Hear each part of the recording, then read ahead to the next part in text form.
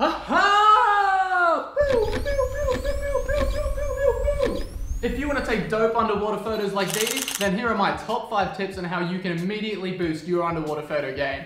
Now, in all seriousness, my name is Tom Park and I am a professional underwater photographer, so without wasting any more time, tip number 1 is white balance. Now guys, if you are shooting anything underwater, you need to be manually adjusting your white balance. On the surface, auto works a treat, but underwater, every meter you drop, you lose less and less light, and the first light you lose is red. So you need to manually put that red back in. Now this is super easy. Grab your camera and there will be a button that says white balance. Hit the button, press up, and then all you have to do is take a photo of something white, whether that be sand, your dive buddy's tank, something that's remotely gray or white. Boom, your white balance has just been changed. Wave goodbye to 50 shades of green. All right, tip number 2 is lighting. Now for exactly the same reason, every meter we drop, we lose light.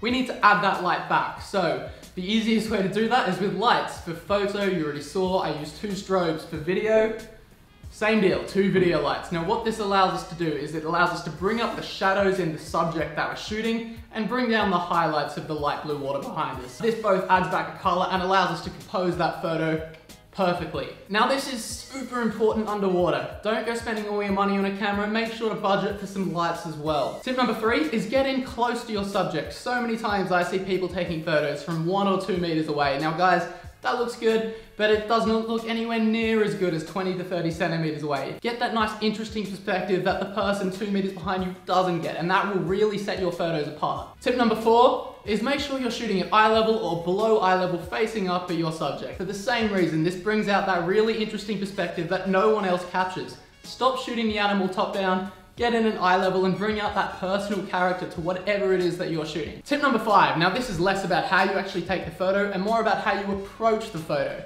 Now if you see a turtle or a shark or something that you want to shoot, collect yourself, deep, slow breaths, calm yourself down and approach that animal slowly and with care. If you approach that animal super quick, it's just gonna run away. If the animal's comfortable having you in the water next to it, it's gonna let you get up real close to get that eye level shot you're looking for. Those are my 5 tips on how you can improve your underwater photography. If you did like this video, please hit that like button and subscribe. I'm gonna try and do way more of these to share what I know about underwater photography with you guys. If there's something you wanna learn, maybe it's what camera do I buy, how do I edit a dope video, or how do I edit a raw photo, I don't know.